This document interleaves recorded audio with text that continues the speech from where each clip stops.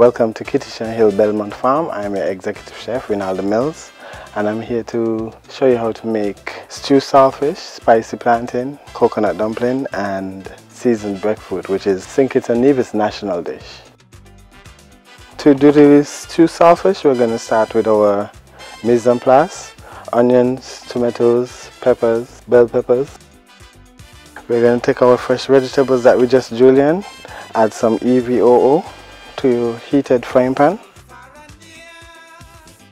Then you add your vegetables. Then we can start on the peeling of the breadfruit for the seasoned breadfruit. Breadfruit is an indigenous vegetable not founded in the Caribbean, but it came from Africa in the 1700s, and we started to grow it here and St. Kitts and Nevis. Going to love it.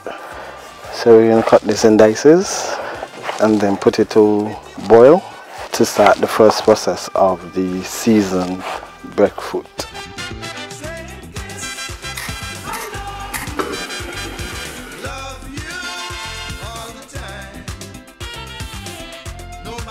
The saltfish was boiled about 3 times, drained, and each time you wash them off so that you can get out some of the extra salt that was cured the saltfish. Add a little white pepper, locally made tomato paste. Then while all of that is simmering and doing its work, we're going to start on our coconut dumplings. We have about 1 cup of coconut, 2 cups of regular flour. Mix all our dry ingredients, that is flour, coconut, and a little salt to taste. I usually add a little unsalted melted butter to make it a little more soft, kneading that butter very nicely. Add some coconut milk to bind it together.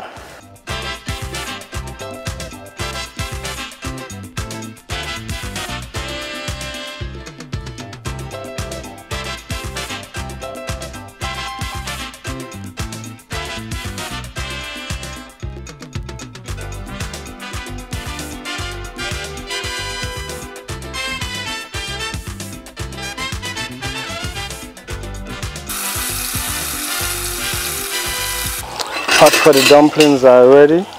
I cook mine with a little bit of garlic butter and fresh garlic. It's our tradition for September 19th, our independence for St. Kitts and Nevis. We cook stewed saltfish, coconut dumplings, seasoned breadfruit, spicy plantain,